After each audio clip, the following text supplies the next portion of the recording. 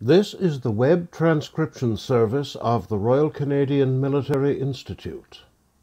On Thursday, May 1st, Canadian historian Sara Karn of Wilfrid Laurier University and Queen's University delivered a talk to our monthly military history night on Music is a National Necessity, in which she explores Anglo-Canadian popular songs composed on the home front between 1914 and 1918. Ladies and gentlemen, without further ado, a warm welcome, Sarah, and the floor is yours.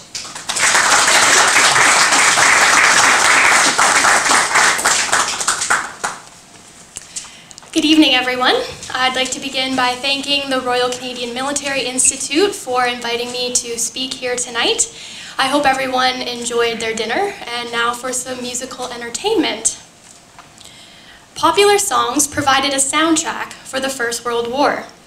Soldiers sang or whistled familiar songs as they marched and composed clever parodies to escape the monotony of everyday life in the trenches.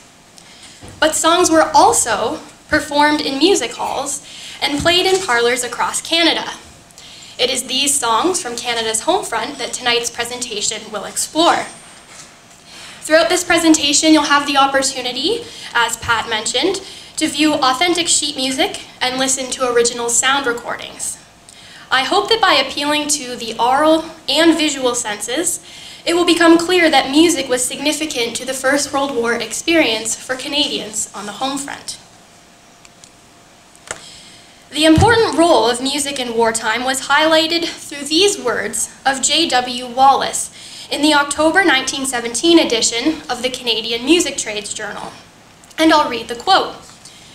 "We have watched the feet of thousands go swinging down our streets, and always to the sound of music. Across the Atlantic, on through England, and up the torn roads of France, even to the crest of Vimy Ridge, those feet go swinging with music playing them on. The battle line of this war is not confined to the Western or Eastern or any other front. It passes through every home, every farm, every factory that is working in the great cause. And in all these places, music is a national necessity." Here, Wallace acknowledges the widespread use of music during the First World War, drawing a connection between soldiers' marching songs and music played in Canada.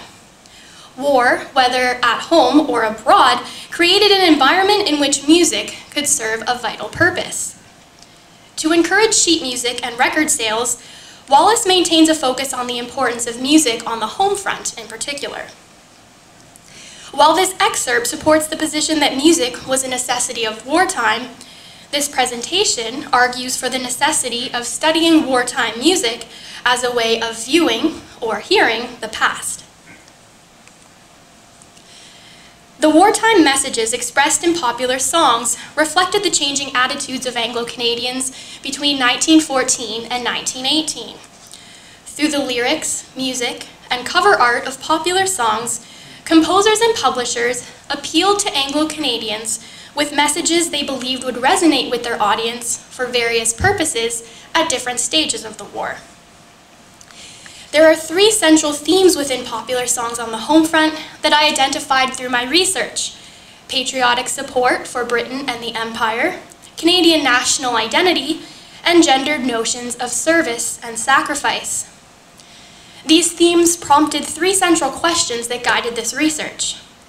How was the wartime relationship between Britain, the Empire, and Canada represented in patriotic songs? In what ways did music construct a national Canadian identity during the war? And how were wartime gender roles expressed in popular songs, and for what purposes? The study of popular songs adds to our understanding of wartime culture by shifting the focus away from classical music to songs that reveal the popular discourse of the war as promoted by composers and publishers. Although these songs were not part of the official propaganda efforts led by the government, they represent the symbolic language of war that many Anglo-Canadians were subjected to and influenced by during the war. As for my sources, the main analysis was directed at the songs themselves, so the sheet music, cover art, and recordings. While thousands of songs were composed by and sung for civilians on the home front in Canada between 1914 and 1918, it's difficult to ascertain the exact number of songs produced. The collections I found from Library and Archives Canada, the University of Western Ontario, and McMaster University provided a sample of 130 songs composed in Canada during the war. Although these collections clearly do not include every song that was composed due to sheet music's ephemeral nature, they are representative of the types of messages Anglo-Canadians on the home front were exposed to throughout the war. The fact that they still exist in collections today, sometimes in multiples, suggests that they were more widely circulated and purchased at the time.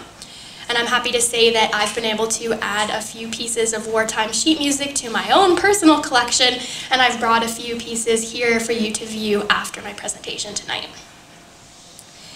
Newspapers, trade journals, and archival documents shed light on the production and reception of popular songs within wartime Canada.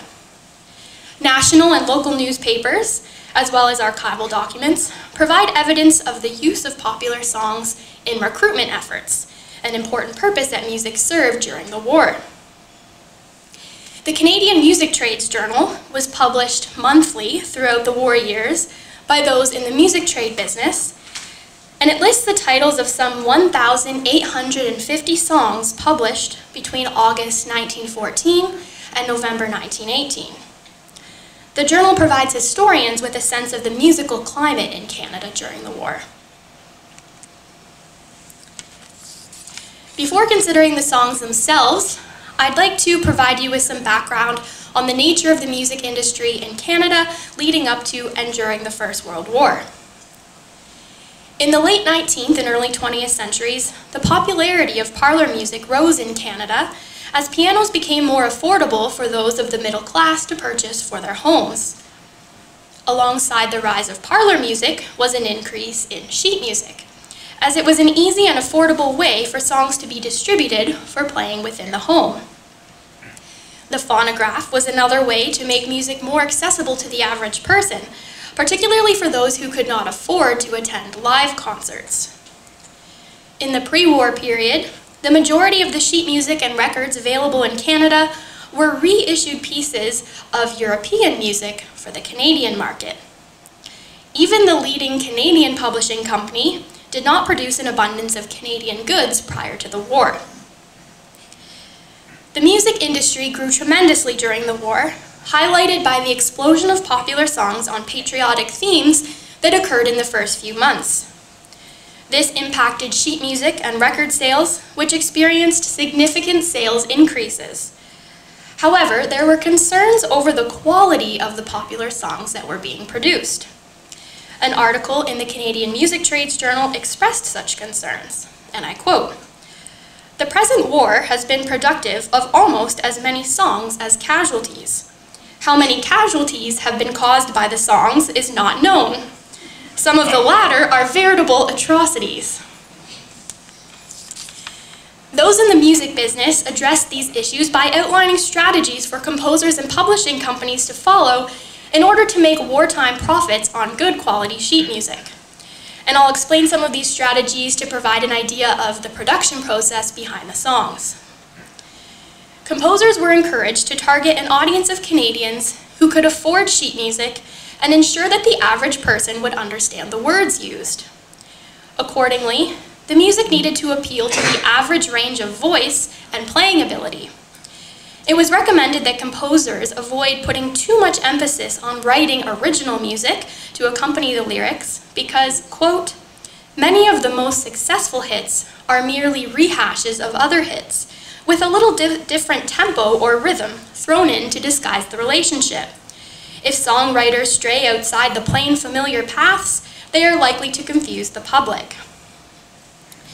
Publishers were directed to gauge the seriousness of the composers they dealt with and whether they would be committed to selling their product at all stages, because the process of turning a popular song into a success was costly.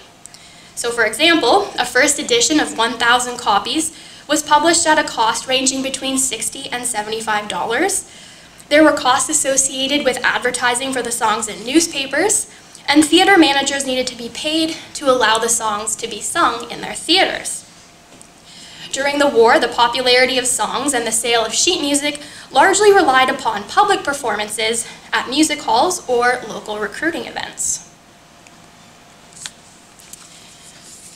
Which brings me to one of the most significant uses for popular songs during the war, to encourage enlistment.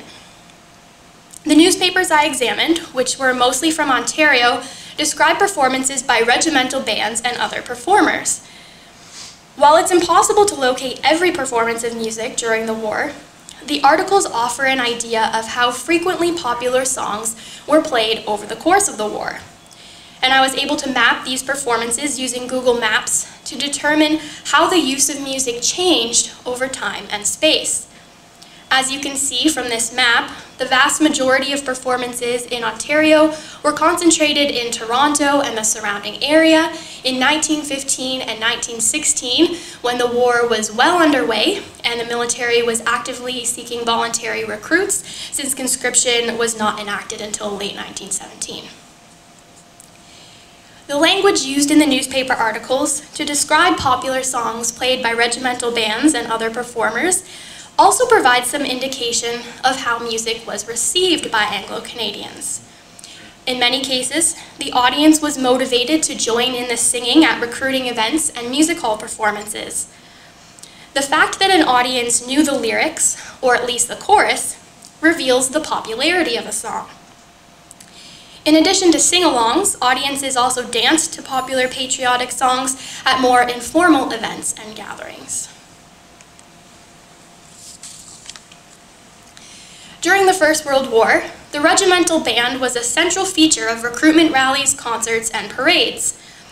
Brass and pipe bands played music in communities across Canada to encourage support of the war, recruit men for the military, and celebrate soldiers heading overseas. The overall atmosphere created by regimental bands through their playing of patriotic music was often cited as a mark of success at recruiting events. For example, an article about recruitment in the Port Arthur News Chronicle from the 11th of August 1915 highlighted the local battalion's band, and I quote, "The band of the 52nd Battalion is proving very effective as a recruiting medium. It has, during the past few days, helped to bring in a large number of recruits. On one day alone, after the band had been parading in the streets, 16 men enlisted." Although the song titles are not included in the article, it's significant that successful recruitment efforts in Port Arthur were attributed, at least in part, to the battalion band. Similar references to battalion bands in relation to recruitment were made in newspapers across Ontario.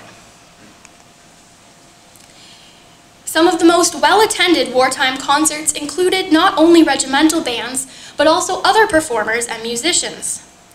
An article in the Northern Advance on the 30th of March 1916 explained that a standing room only sign was displayed outside of the Opera House in Barrie about an hour before the concert began.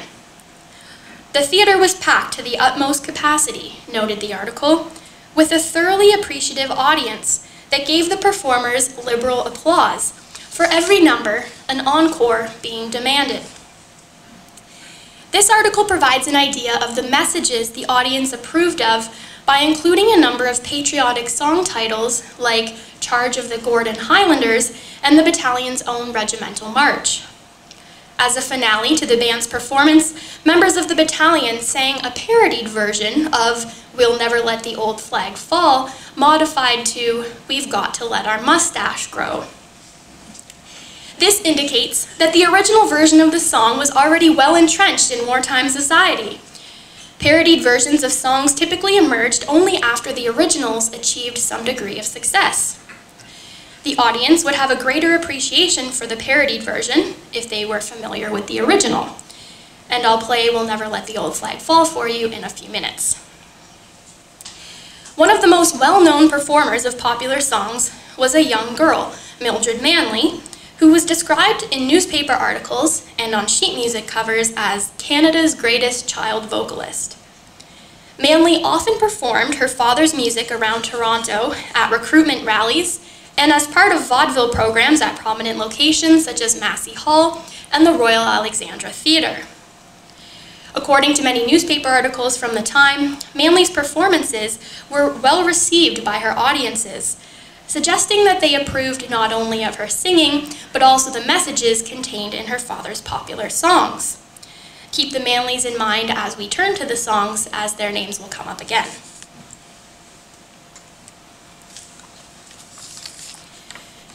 The relationship between Britain, the Empire, and Canada is one of the main themes of popular songs composed on the home front.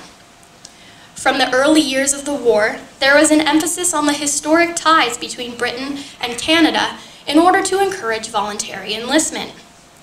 The patriotic messages found in this group of songs were directed at Anglo-Canadians who were expected to show support for king and country in wartime.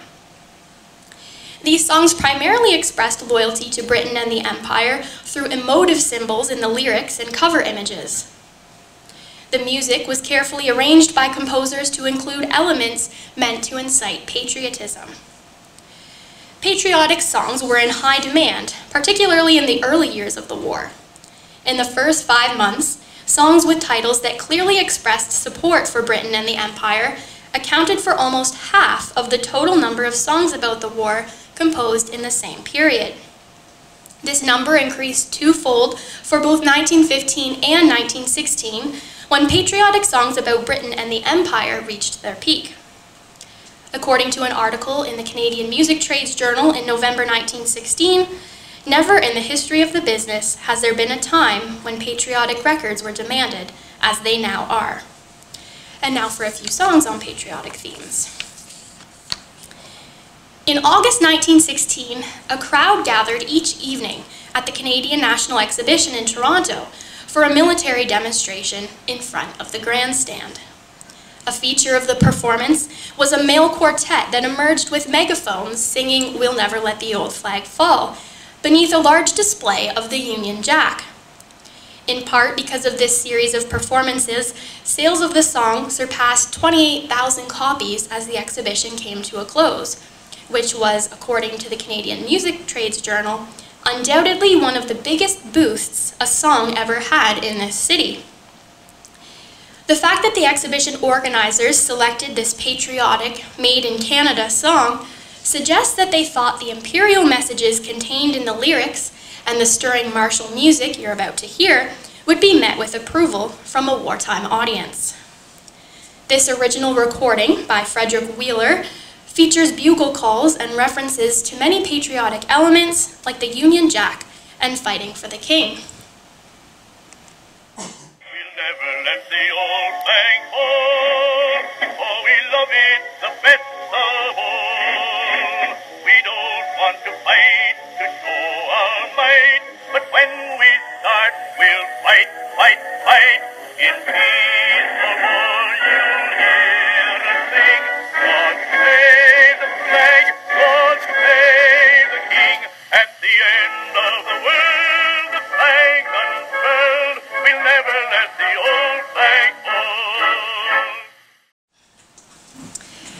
"We'll Never Let the Old Flag Fall" was deemed the most successful song ever written and published in Canada, and it received a wide audience. By the end of the war, it was claimed that, quote, "there is no village or town in Canada in which it has not been heard." Another successful Anglo-Canadian popular song from the First World War was "Good Luck to the Boys of the Allies," composed by Morris Manley in 1915. This marching song encouraged those on the home front to support enlistment and offered good luck to Johnny Canuck and all the Allied soldiers, such as those featured here on the sheet music cover.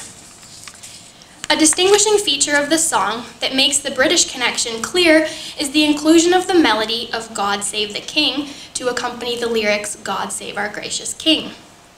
The recording of this song that you'll now hear is a popular wartime singer, Herbert Stewart. It also features a bugle call and drums, marking it clearly as a patriotic song in support of the war.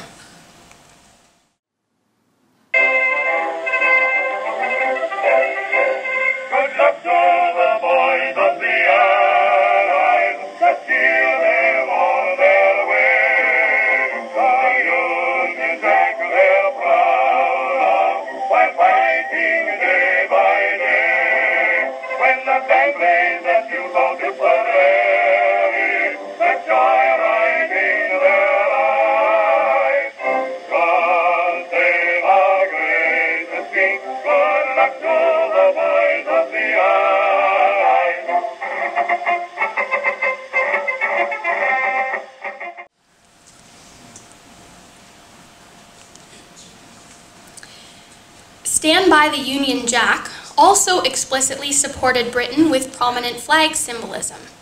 As you can see, the cover features the Union Jack as well as a Canadian soldier dressed in uniform, and the song is described as a marching song for Canadian soldiers. From the early months of the war, the song was recognized for its prominent message in support of the war. According to a report submitted in late 1914 by a committee of musicians in Winnipeg, the verses convey a fine Canadian and imperial sentiment, and the march is said to be good enough to make the chances good of having Stand by the Union Jack take the place of It's a Long Way to Tipperary among the boys from Canada. The version you'll hear now is not an original recording of the song, but was created more recently through the efforts of Dr. Jonathan Vance at the University of Western Ontario. The singer is Western alumna Kelsey Meredith, accompanied by pianist Debbie Grigg. The rest of the songs you'll hear are also by these performers.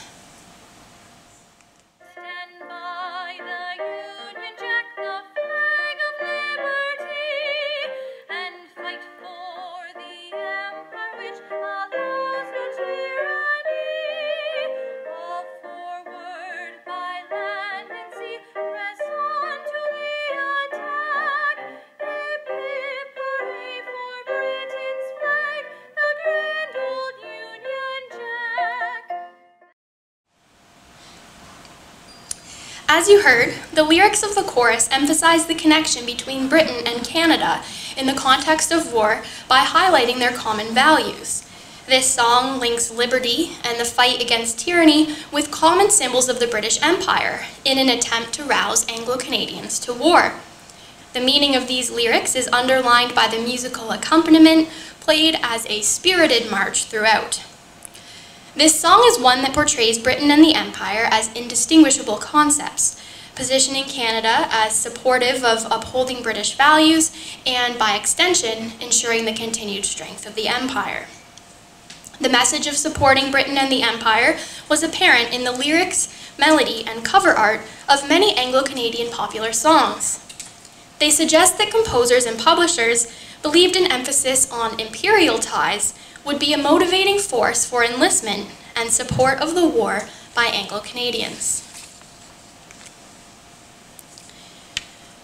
While many patriotic songs composed during the First World War clearly identified an allegiance to Britain and the Empire, this message was not incompatible with the notion of an emerging Canadian identity. The war created an environment in which composers and publishers believed that messages of Canadian nationalism became increasingly necessary for garnering recruits and support for the war effort. There were efforts to establish a sense of Canadian identity through music by emphasizing common wartime values and national unity in the hopes of creating lasting popular songs. The earliest songs that expressed Canadian nationalism included symbols associated with Canada that were not related to the war, but were tied to the mythology of Canada's wilderness. One of the distinguishing features of Canada described in popular songs was the country's landscape. In the 19th and 20th centuries, Canada was often characterized by its cold northern climate, which it was believed played a vital role in creating strong and healthy citizens. So the strength of the nation was embodied in Canada's landscape. Many songs allude to Canada's vast territory by emphasizing that those from coast to coast supported the war and enlisted for service overseas. Another common element of popular songs used to establish a Canadian national identity was the symbol of the maple leaf. Although the current flag of Canada was not yet the symbol of the nation, the maple leaf was associated with Canada long before 1965. Similar to highlighting Canada's landscape, the focus on the maple leaf evoked notions of the famous Canadian wilderness. Many sheet music covers, such as those pictured here, incorporated Canadian imagery through use of the maple leaf. The maple leaf was one aspect that formed the distinctive image of Canadian soldiers. Many popular songs composed from 1915 onwards refer to the Canadian soldier as Johnny Canuck, the Canadian version of the British Tommy Atkins. Johnny Canuck, a national personification of Canada, first appeared in political cartoons in the late 19th century. He was often portrayed as a farmer or lumberjack, but was later characterized as a Canadian soldier. During the war, there was a common notion that the Canadian wilderness created the strong, self-reliant, effective Canadian soldier, and this was represented through song lyrics. The song that perhaps best characterized a Canadian national identity is I Love You, Canada, composed by Morris Manley and Kenneth McInnes in 1915. The lyrics feature descriptions of the Canadian landscape and mention the maple tree, and the song contributes to an overall patriotic sentiment towards Canada. The cover features a colorful map of Canada, establishing the song as a Canadian tune with this recognizable image. The song was very successful and was ideal for sing-alongs, as the melody is simple and within range for the average person to sing, while the lyrics are overtly patriotic.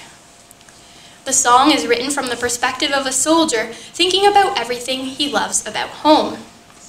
It was unique for its time because there's a complete absence of British and imperial symbols, with the focus remaining on Canada throughout.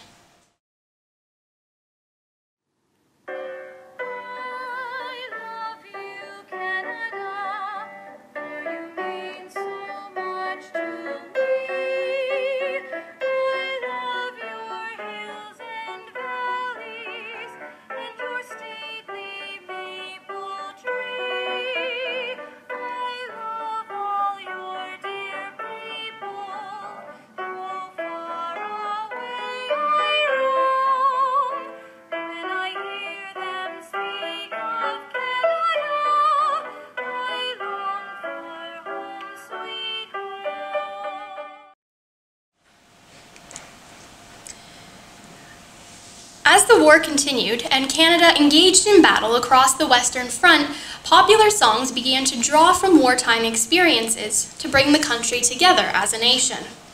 From 1917 onwards, songs were composed with titles that directly referenced battles the Canadians had fought in. This song, The Battle of the Somme, is a march composed by Arthur Wellesley Hughes in 1917. The cover art, as you can see, features two flags in the foreground, framing a battle scene with Canadian soldiers charging forward in the fight. The scene depicted is quite realistic, likely owing to its appearance in a later stage of the war, as two soldiers appear to be lying on the ground with their arms outstretched towards their comrades in a call for help. This song drew attention to Canadian involvement in the Battle of the Somme, contributing to the discourse of Canada coming into its own during the First World War. In the later stages of the war, there were also patriotic songs that commended Canada's overall war effort. The Hearts of the World Love Canada, composed in 1918 by Gordon V. Thompson, makes no mention of Britain or the Empire when explaining that the world was indebted to Canada for its role in the war. While the chorus draws from the Canadian imagery that was more common in songs composed in the early years of the war, such as the prairies and stately trees, the verses make a clear connection to Canada's wartime role. The first verse thanks the khaki-clad men of Canada who were away trenching on fields in Flanders. The second verse even acknowledges the part that Canadian women played in the war effort. The perception that Canada's involvement in the war was highly regarded around the world created a sense of nationalism. Popular songs composed later in the war were able to draw from more concrete examples of the Canadian experience overseas, constructing a national identity that was more strongly tied to Canada's involvement in the war. Many of the Anglo-Canadian popular songs composed during the First World War expressed gendered notions of war.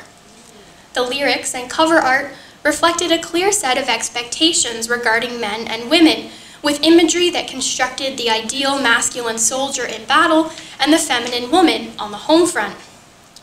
At the beginning of the war, there was a predominance of songs that emphasized the manliness of a strong fighting soldier in order to encourage enlistment.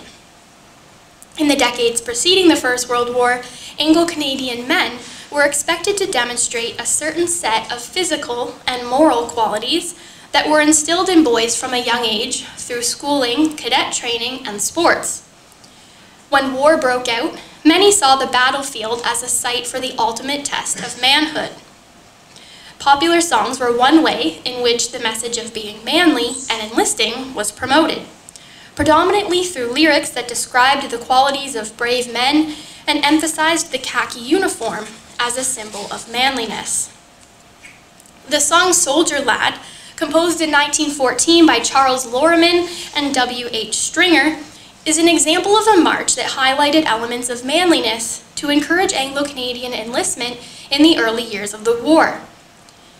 The lyrics emphasize many of the valued traits that men were supposed to display as soldiers, including bravery, pride, and loyalty.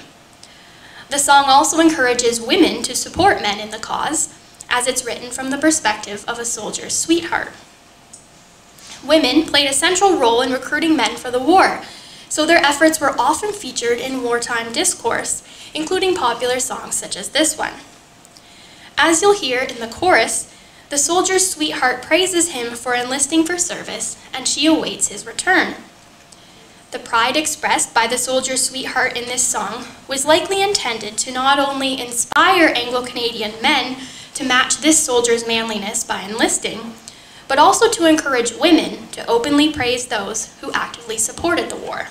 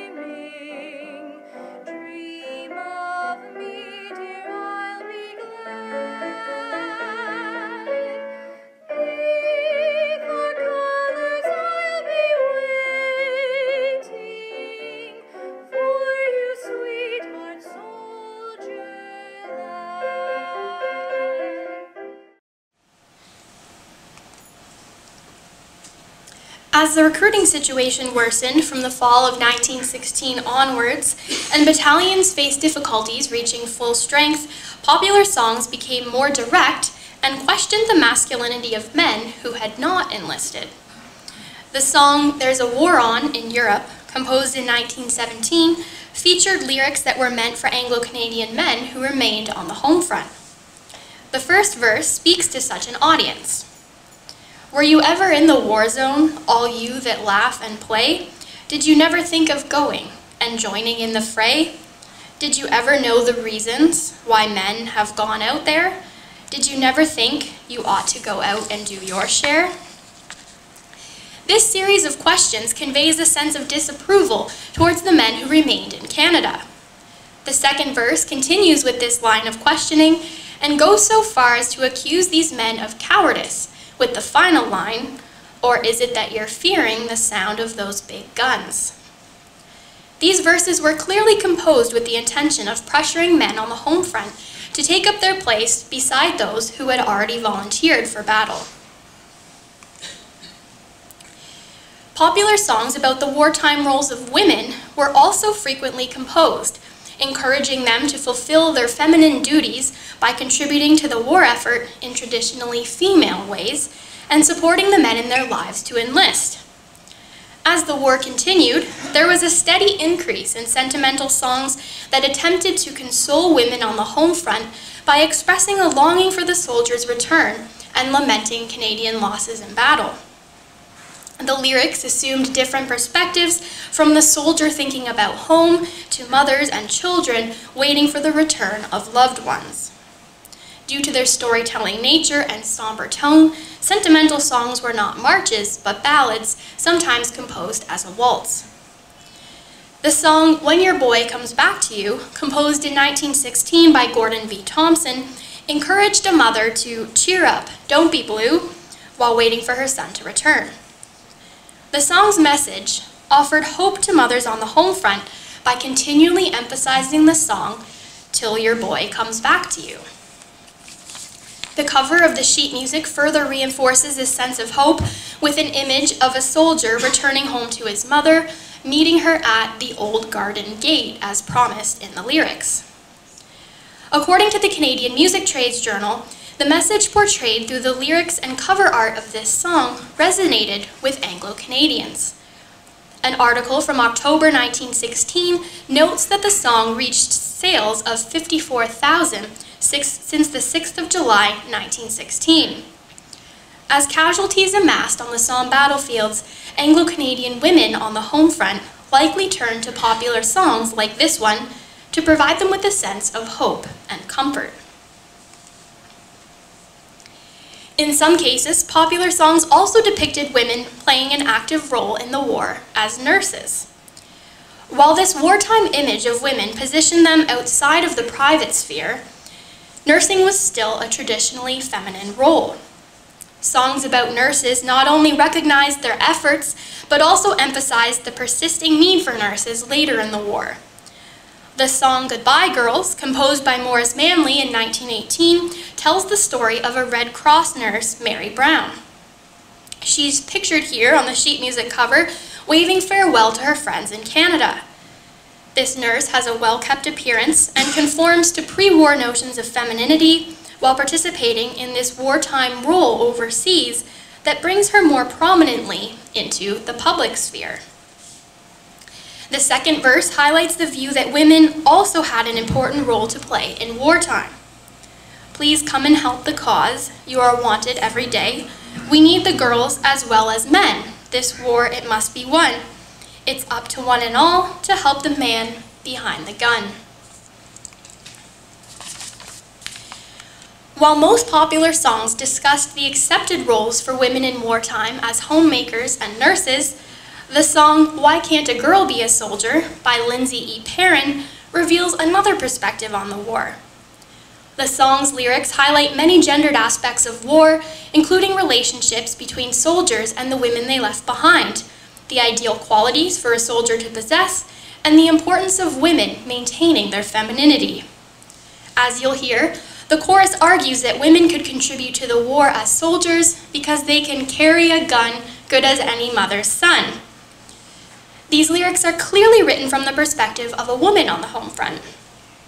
The song suggests that some women felt they should be allowed to contribute more to the war in roles beyond those on the home front and their traditional roles as nurses.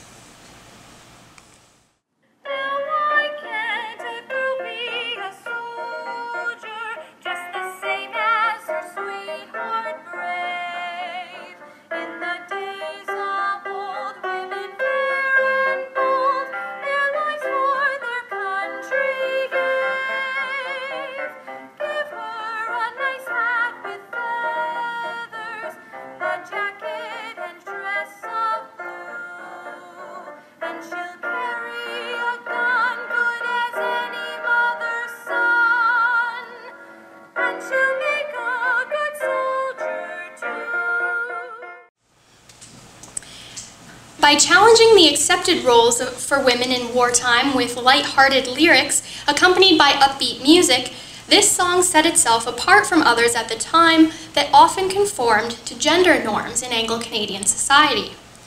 Despite the view this song represented, wartime roles continued to be assigned along typical gendered lines in Canada.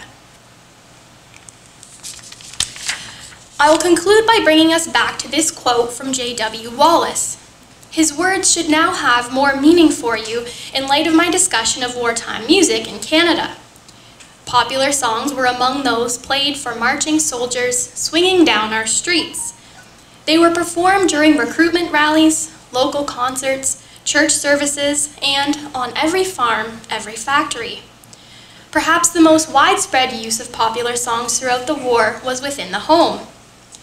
Composers created songs on different themes that featured various forms of musical accompaniment to appeal to such an array of purposes during the war.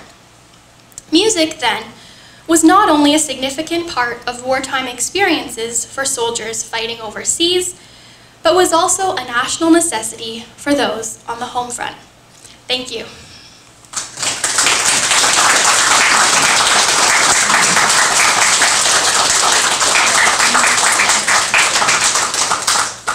Thank you very much. So I will open the floor up for anyone who has questions. Yes? Yes, the modern Canadian Army, whether on the march or in the pub, do they sing anything? Or they have their iPhones? I'm listening. I'm doing it privately, not as a member of a group. That's actually a really great point. I haven't really looked much into that. I do have an uncle in the military though, so maybe I'll start by asking him. But yeah, no, I think you bring up a great point that technology definitely plays a role in how music might be incorporated into the Army today. I remember about the Russian Army a few generations ago, when the need came on the march, the order would go out, singers to the front. Okay. Meaning they will sing and the men will listen as they're marching. Okay. Yeah, for sure. Well, I think it's similar to, you hear stories about, you know, bagpipers leading their men over the top during the First World War and the Second World War as well. There's songs or stories like that, so along a similar line as that. Thank you. Oh, we'll go here. Yes. So, how did you locate the original sheet music and some of the recordings that you found, apart from the stuff from Western? Yeah, so Western, and then also McMaster has quite a large sheet music collection at their archive, and then also I went to Library and Archives Canada and was able to get original recordings there. The ones that you hear here that are original, they were actually on YouTube, so if you want to look them up after, you can do that as well. And the quality, considering it's been 100 years, is pretty good. Sir, can you discuss a little bit about the growth of publishing of music? Because prior to the First World War, I don't think there was much publishing of Canadian music. Yes. Some very familiar names were listed as publishers there. Yeah, for sure. So speaking more about prior to the war, so specifically in Canada, as I mentioned, and I can go a little bit more into detail, music was often European music that was then taken and reissued either as sheet music or recordings for the Canadian market. And so there weren't very many original Canadian songs, and so the First World War really sees an explosion, as I mentioned, of sheet music recordings as the technology sort of improves over time. And from looking in the Canadian Music Trades Journal, you can really see that the titles go from very few titles, especially popular music. So I saw a shift from a focus mostly on classical music or European classical music to including more of these, I should really say North American, because there is a very big American influence on the Canadian music industry. The one publishing company in particular that published a lot of these songs was the Anglo-Canadian Music Publishing Company, and even that company prior to the war didn't have very many actual Canadian songs. It was, again, reissued from the European market. Yes? Sarah, the last piece that you talked about, Why Can't a Girl Be a Soldier? Yes. Is in fact a protest song against established attitudes. Do you have any idea who, when, and where that was ever sung? I did not have, that did not come up in any of the newspaper articles that I looked at. And if I go back 2 slides or 3 slides, it's an independent publishing company, and I can't see, is it Godrich? Is that what it says? It's really small. Yeah. Okay. Yeah, so again, I think it would be a pretty local, I don't know how widespread it was, and there's actually no date included in the piece of sheet music. I found it on the Wartime Canada website, which was created at Western, and they guessed 1916, but I'm not really sure how they came to that conclusion, but at some point during the war. Yes? How did you get interested in the subject? Great question. So when it came time for me to propose a topic for my master's research, I had previously done a lot of research and taken courses in the First World War, so that was certainly an interest of mine. And I had also taken a course on the Vietnam War, and when it came time to writing my final thesis, I looked at protest music. And then that was sort of the first time that I ever thought of using music as a source or a window into the past. And so I decided to combine those interests and propose this as my master's research. And it's something that hasn't really been focused on very much. Tim Cook, who I'm sure many of you are familiar with, has done a lot of research, but on music sung by soldiers in the trenches as part of this trench culture that emerged. But I wanted to look at songs on the home front. And so that's what I did. Music is also a passion of mine. I've been playing the piano since I was very young, so I was able to combine my passions of history and music. All right, well, thank you very much again.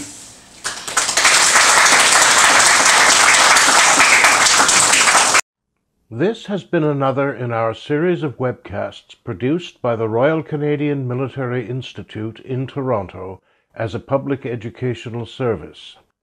You can find news of upcoming events and links to our webcast archives at www.rcmi.org. On behalf of the RCMI, this is Eric Morse saying goodbye for now, and thank you for joining us.